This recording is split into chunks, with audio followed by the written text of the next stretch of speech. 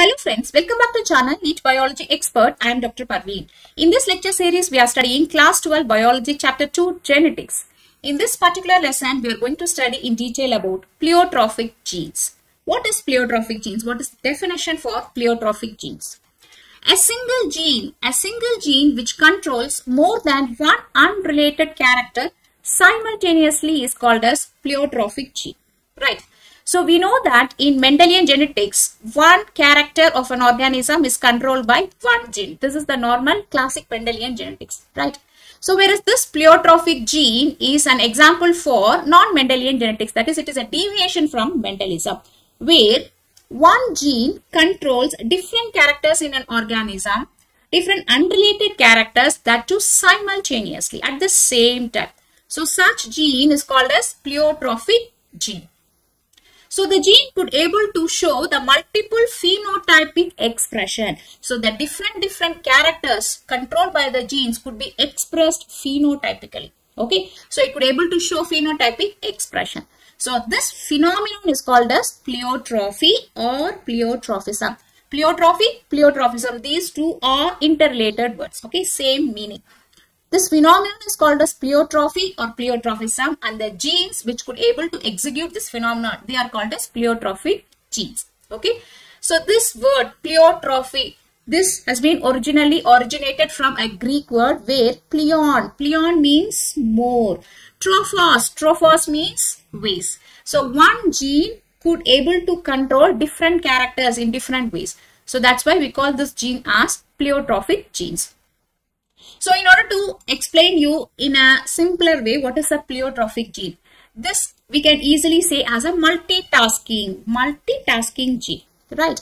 So we could able to do multitasking, right? So while you were watching TV, you could able to eat. At the same time, you will scroll your mobile screen and you can hear a music like this. You chat with your friend like this.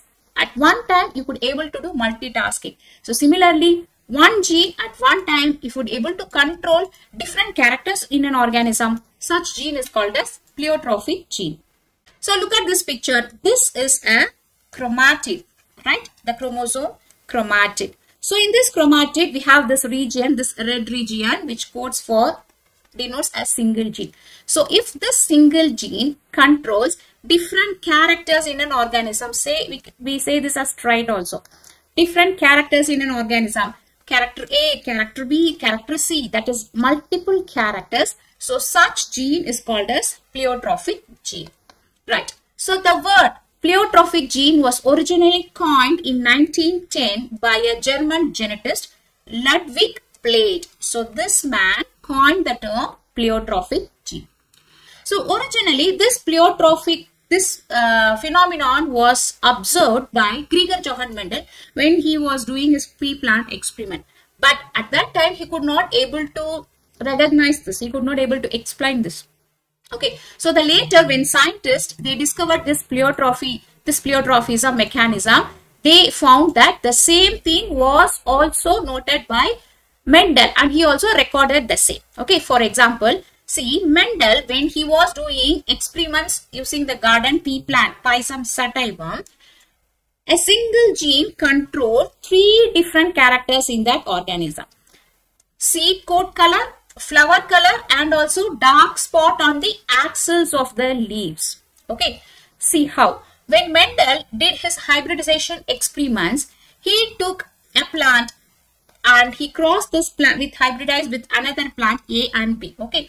So his plant A, his pea plant A had purple flower, red spot on leaf axis. So what is leaf axis? For example, if this is the leaf, okay, this region is called as leaf axis. Okay. So Mendel found that the plants he took for experiment A, the leaf axis contained like this red color spot or dark spots.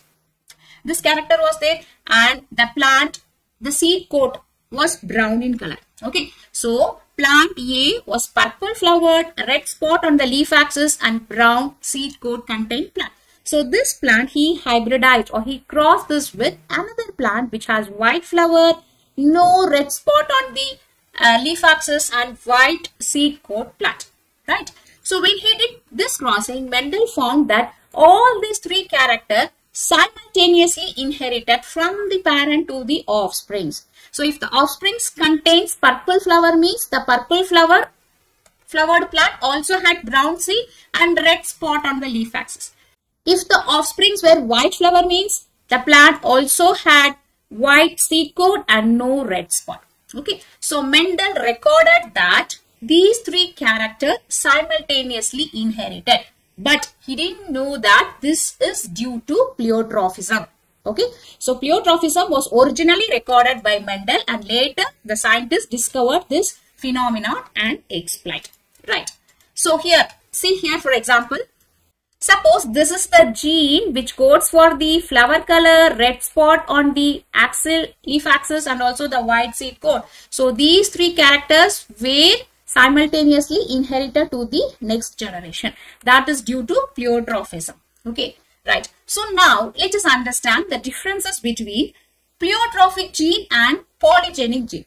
So these two are different concepts. Okay, but both are examples for deviations from Mendelism, right? See, normally Mendelian genetics, what normal Mendelian genetics says, one gene controls one character in an organism. Say, for example, here, look at this picture. Gene A controls the plant height, okay?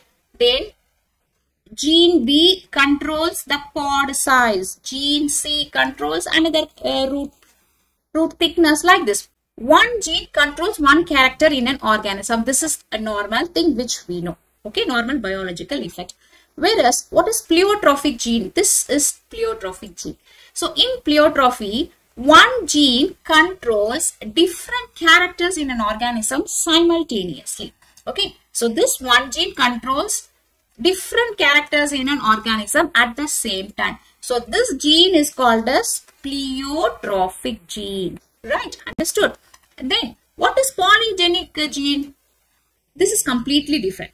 If one character in an organism, this is one character, okay? So, if one character in an organism is controlled by different genes, this is called as polygenic gene, okay? So, here one character is controlled by different genes, whereas in pleiotropic gene, one gene controls different characters. You understand now the difference? So, these are the differences between polygenic gene and pleiotropic gene. So, now we are talking about pleiotropic gene, right? So, these pleiotropic genes are present in all the organisms. So, previously I told you about plants, okay? Mendel took the pea plant. He found that the characters are inherited simultaneously because of pleiotropic gene. Similarly, pleiotropic genes are also found in Drosophila, plants, animals like this, okay? Right. Here, we have to understand another thing called additive pleiotropic effect. What is additive pleiotropic effect? So, see here, generally, if a single gene controls a different character in an organism, we call this as pleiotropy, right? Here, not all the time, all the characters of an organism are equally controlled. This is very, very important, okay? So, we know that one gene controls different character in an organism, but it is not essential that all the characters are controlled equally. Sometimes, some character will be controlled less. Some character will be controlled more. Like this, okay? It varies. So, this is called as additive pleiotropic effect. So, for better understanding, look at this picture. Look at this picture. Here, we have three genes. G1 is gene 1, G2 is gene 2, G3 is gene 3. Three genes are there, okay? And there are three phenotypic characters here, P1, P2, P3. Suppose here, G1 controls the character 1 and also character 2. That means one gene is controlling two characters. So, we call this as pleiotropic gene. Understood? Similarly, G2 controls P2 character, character 2, also character 3. This is also a pleiotropic gene. Then G3 controls second character and also third character. So, G3 is also a pleiotropic gene. But look carefully. Suppose this second character P2 is controlled by G1 also, G2 also and G3 also. When these three genes contribute, they contribute equally so that the second character is expressed phenotypically. That means in another way, what we could say, G1, the first gene, shows a less influence over the second character.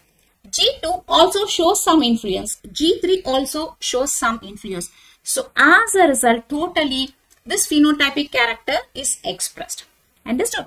Right? So this is called as additive phenotypic effect. So not all the characters are completely or equally controlled. Sometimes it may be expressed less or sometimes it may be expressed more. Okay? So this is called as additive phenotypic effect. Now let us see the important examples for pleiotrophy in human beings. So we have two important examples, sickle cell anemia and phenylketonuria. So let us see first sickle cell anemia. What is sickle cell anemia? In short, we say this as SCA, sickle cell anemia. Okay. So this is an autosomal recessive disorder. Autosomal recessive disorder. What is autosomal? That means we have 23 pairs of chromosomes, right? So 22 pairs of chromosomes are called as what? Autosomes. Autosomes. Autosomes means the chromosomes which are responsible for body characters. Okay. The 23rd pair is called as allosome. Allosome means this is the sex chromosome which determines the sex of the human being, whether male or a female. Okay. So this is autosome. That means the chromosomes responsible for the body character. However, appearances will be like this. Okay. So this sickle cell anemia is a genetic mutation which occurs in the autosomes. Okay. That's why it's called as autosomal disorder. Then what is recessive? Recessive disorder means if two genes, we know that we have always two chromosomes, one from the father, one from the mother, right? So the pair. So if both the defective genes are present on the chromosome, then only the character or the disorder will be expressed. The patient will have the disease. Otherwise, if only one is a defective gene, another is a normal gene, the disease will not be expressed or the character will not be expressed. So this is called as a recessive disorder. Okay, I will explain you little later. See, sickle cell anemia causes the deformed RBC with a rigid crescent shape. So what happens in sickle cell anemia? Normally, in a healthy human being, what is the shape of RBC? This is biconcave disc in shape, like this shape, normal RBC shape. Whereas in a sickle cell anemia patient, the size of the RBC is like a crescent, half moon shape. Okay, so why this happens? Why this happens? Okay, see what happens in the RBCs when the RBC is in a normal discoidal shape. We know that the RBC, on the surface of the RBC, there are hemoglobin molecules, right? What is the function of the hemoglobin? They carry oxygen and give to the other organs wherever they go, right? So hemoglobin is the oxygen transporter. So here, this is the structure, molecular structure of hemoglobin.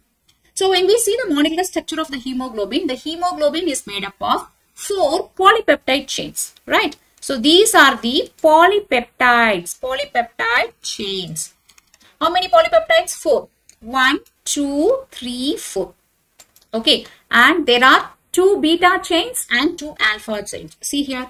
This green color, these are the alpha chains which we say as alpha 1, alpha 2 chains, and these 2 yellow color are the beta chain which we say as beta 1, beta 2 chains. So hemoglobin is made up of 4 chains, polypeptide chains, alpha, 2 alpha and 2 beta, right? Now this hemoglobin is a iron containing protein which carries oxygen. So this is a protein.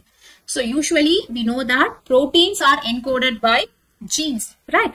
So genes are responsible to produce this hemoglobin. So which gene?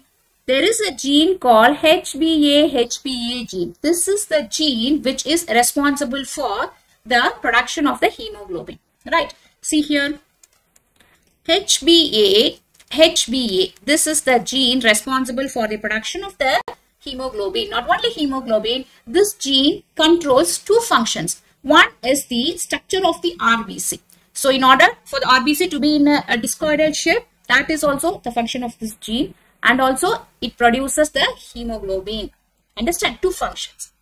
So this hemoglobin HbA gene is located on chromosome number 11. This is important. This is again an autosome, right? So chromosome number 11. So in the chromosome number 11, this HBA gene is present. So when they are normal, the person will have the normal healthy RBC and normal healthy hemoglobin. For some people, what will happen? There will be a mutation. What type of mutation? Single point mutation. This is important. Okay. Single point mutation will occur in the HBA gene.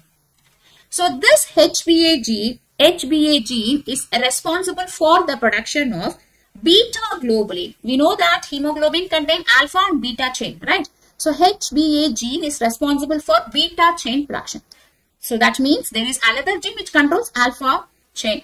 Understood? So it controls beta chain production. Got it? Now, for some people, what will happen? There will be a point mutation, single point mutation in this gene. So as a result, this HBA will become HBS. Okay? Yes, S stands for sickle cell. H stands for sickle cell. So the person who has HBS gene will not produce normal shaped RBCs and their beta globin will not be normal in structure. They will be mutant hemoglobin. Okay. So they will have mutant hemoglobin. So as a result, this person will develop sickle cell anemia. Sickle cell anemia disease. Understood? Okay. Right. Now, let us understand what this mutation does. How the change in the hemoglobin structure occurs. Okay. See, we know that triplet codons are there. So, triplet codons codes for one amino acid. Right. So, in the production of the hemoglobin chain, the codon GAG, it codes for glutamic acid. Okay. So, in this patient, what will happen? Instead of this adenine, it is replaced by uracil. This is a point mutation, single point mutation. So, what will happen? Instead of adenine, uracil is present in that codon. So, now the triplet code will be GUG instead of GAG. So, GAG codes for glutamic acid, whereas now this mutated version GUG codes for valine. So, valine, we know that the amino acids, the polypeptide chain, okay, when the amino acids are joined like this, instead of glutamic acid, now here what comes? Valine is there. Okay, this is a defect in the beta globin chain. So, the hemoglobin now is a mutant hemoglobin which will not perform its function. So, as a result, the patient RBCs will be sickle in shape. Understand? Right. So, why we call the sickle cell anemia as a pleiotropic disease? That is important, right? So, we know that the gene HBA codes for two things. One is the shape of the RBC and also the hemoglobin, beta globin. These two things. Okay. So, if there is any defect in this gene, when it becomes HBS instead of A, so these two things get disturbed. The shape of the RBC get disturbed. So, normal RBC will be like this. Now, it becomes crescent shape. Similarly, the hemoglobin which is present on the surface of the RBC, now it becomes defect. So, it could not able to carry oxygen, enough oxygen. Understand? So, as a result, what will happen? The patient will have several effects. Okay. The first thing is, if the RBC is healthy, the healthy discoidal shape means it could able to flow freely through the blood vessels. See here, the healthy RBCs could able to flow smoothly through the blood vessels. Now, this is a defective crescent shaped RBCs. So, what will happen here? Here, the RBCs, sickle cell RBCs, they clumps together and form a blood clot. So, as a result, blood flow will be blocked. Okay. So, in sickle cell anemia patient, in their blood vessels, there won't be smooth blood flow because the RBC shapes are sickle shaped, so they get clot. So, when the blood flow is not there, it will damage all the important vital organs. So, blood will not go to heart, liver, kidney, lungs. So, these organs will not get sufficient oxygen. So, this is a very, very serious condition. Okay. So, as a result, what will happen? The patient will have pain in their body. The organs get damaged. All the organs will get damaged. They will have stroke, high blood pressure, loss of vision. It could lead to blindness, liver failure, heart attack like this. So, the patient will die. A sickle cell anemia patient will die. It is a very fatal disease. Understand? So now why we are calling this sickle cell anemia under pleiotropic disease means, see, different conditions in the body is controlled by only one gene. So if there is a single point mutation occurs in the beta-globin gene, this mutation results in the defect in different organs, different functions of the body. Understand? So that's why one gene controls different characters in an organism. That's why this is an example for Pleiotrophism. Got it? Now we know that this is a autosomal recessive disease, right? So let us understand how the sickle cell anemia transferred from the parent to the offspring, right? So suppose, look at this picture. Suppose if a parent is there, both the parents are carriers. What do you mean by carriers? Carriers means they will have two set of genes. So one gene will be a defective gene, that is mutant gene. Another gene will be a healthy gene. Okay. So look here. We know that HBA is the normal healthy gene, right? Whereas in this carrier parents, one gene is a normal gene, another gene is a defective gene. We could see here, yes. Okay. So this is called unaffected carrier. They will not get affected, whereas they will contain the defective gene. Okay. So if a father is also a carrier for sickle cell anemia, if the mother is also a carrier for sickle cell anemia, so what will happen for their offspring, for their next generation? Okay. So what will happen? So we can simply predict this by putting a Punnett square. Okay. So see, this will be the gamete. So this will be the father gamete and this will be the mother gametes, right? So the father contains HBA, a normal gene and also a mutant version. Okay. And the mother has HBA and also a mutant version. So just unite this. So HBA from the father and the mother, if they join, what will be the offspring? The offspring will have HBA which is a normal. Okay. So this baby will be normal healthy baby. Whereas if this HBA joins with this HBA as a defective gene, what will be the a dominant gene is there and a defective gene is there. So dominant will be expressed, so the person will be a carrier. Understood? And third one, if the HBS, a defective gene is there, and if this joins with a dominant gene, again the person will be a carrier. And the fourth option, if a defective gene from the mother combines with a defective gene from the father, so both the genes will be defective. So this baby will be having sickle cell anemia, that is the diseased condition. Okay, the recessive disease. Okay, so see here, so these are the two set of chromosomes in the parent, in the father. So one is a normal, which contain normal gene, another has a defective gene. Similarly, this is a normal gene, this is a defective gene in the mother. Okay, so what are the different chances in which they will unite? Okay, so from the father one normal and from the mother one normal. So this baby will be unaffected, a healthy individual. So 1 in 4 will be healthy baby. And second one, so a normal chromosome gene from one father and a defective gene from mother. Okay, so this baby will be a carrier because one defective gene is there. And the third option, a defective gene from the father and a normal gene from the mother. So again here one defective gene is there, one normal gene is there. So these two children will be carriers. Got it? And fourth option, a defective gene from the father and a defective gene from the mother. So since both are defective, recessive condition, this will be expressed and this baby will be affected. It will have sickle cell anemia. Okay. So this is the thing. So when both the genes HBA are expressed, that means when both are homozygous dominant condition, okay, this will be a normal gene. So the person will have normal RBC and normal hemoglobin like this. Okay. So this is a heterozygous condition. Heterozygous condition, right? So one dominant, one defective. So the person will be a carrier. So 50% of his RBCs will be normal and hemoglobin will be normal, whereas 50% will have sickle cell shape, a defective hemoglobin, carrier.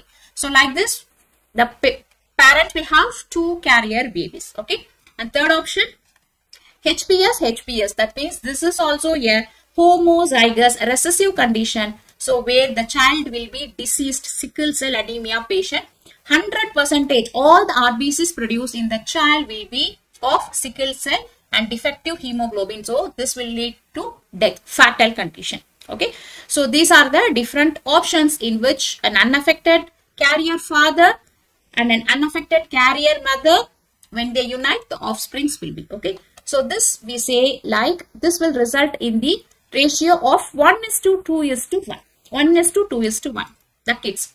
So 1 will be a normal child, 1 will be a diseased child, and 2 will be carrier child. Okay, so this sickle cell anemia is an example for pleiotropic gene. So here, how can we detect the carrier stage? That is through a normal microscopic examination. So when we take a drop of blood of the patient suspected and do a smear and observe the shape of the RBCs, if the RBCs are like this shape, okay, so then we could conclude that they are the carriers. So this is one way we could detect the carrier parents, right? And another important thing is, the patients with sickle cell anemia, they are resistant to malaria. This is an important point you should remember. They are resistant to malarial disease. We know that malaria is caused by a parasite, Plasmodium. So this parasite go and multiplies inside the RBCs. So only when the RBC is a normal discoid in shape, then only the parasite could go and continue its life cycle. If the RBC is sickle shape like this, okay, then the malarial parasite could not able to invade the RBC and continue its life cycle. So as a result, sickle cell anemia patient will be resistant to malaria when compared to normal people. Now let us move on to the second example for pleiotrophy in human being is phenylketonuria. Phenylketonuria is another important example. So what is phenylketonuria? In short form, we call this as PKU, phenylketonuria. What is this? This is a rare inborn error of metabolism. Inborn error means from the parents, this is inherited to the children. So by birth itself, the kids will have this problem. Okay. So this is again an example for autosomal recessive disorder due to defect in a gene present in the chromosome number 12. So this is again important. See, previously we have seen sickle cell anemia. Sickle cell anemia occurs due to defect in the gene in the chromosome number 11, right? So this phenylketonuria occurs due to defect in the gene in the chromosome number 12, okay, right? So what is phenylketonuria? So just look at this thing first. Phenylalanine. What is phenylalanine? Phenylalanine is an amino acid, we know, right? So this amino acid we get through our diet. So whenever we eat through our food, we get this phenylalanine amino acid. So this phenylalanine is converted into another amino acid called tyrosine in liver. Okay, liver produces an enzyme called phenylalanine hydroxylase. ASC stands for hydroxylase. ASC stands for enzyme. Anything which ends with ASC is called as enzyme, right? So in the liver, we have an enzyme phenylalanine hydroxylase. In short form, PAH, phenylalanine hydroxylase. This enzyme converts the phenylalanine, which we get through the diet, into another amino acid, tyrosine, right? This tyrosine is essential for neurotransmitter production. So this is responsible for many functions, and one of the important functions of tyrosine is for the producing the neurotransmitter signals for the brain. Okay, essential for the neurotransmitter production. So this is the thing normally happens in a healthy person.